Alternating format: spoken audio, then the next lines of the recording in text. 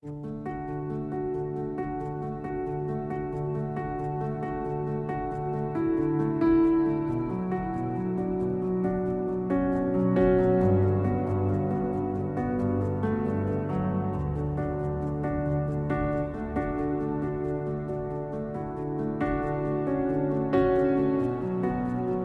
would like to begin by thanking all of you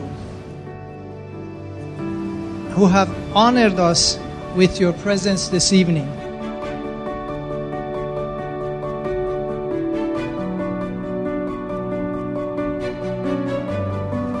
Avide and I are deeply grateful to you for joining us on this very happy occasion celebrating Mina's and Chuck's wedding.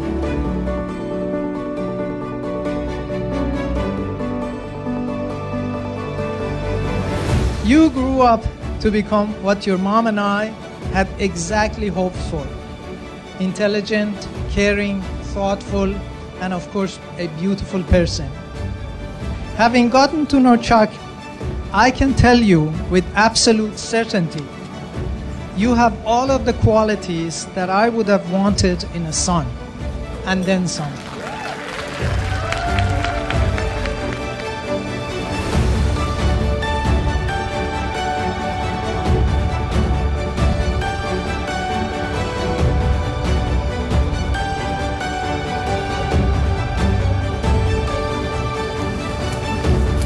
Oh my God, you look amazing. Thank you. You look so handsome. Oh wow.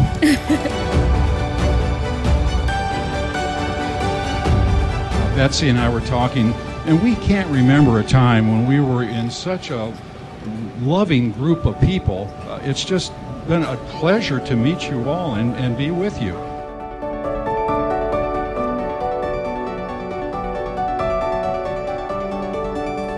Chuck, do you take Mina to be your lawfully wedded wife, to have and to hold from this day forward, for better, for worse, for richer, for poorer, in sickness and in health, until death do you part?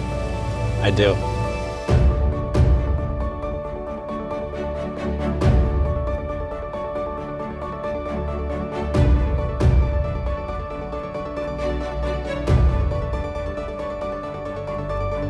May the sun always shine on your window pane.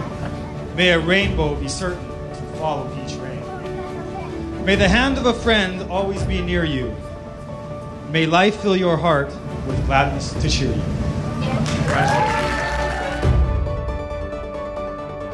Chuck and Mina make an excellent team and complement each other in all the right ways. I have no doubt they will have a very happy and successful marriage. I love you both very much.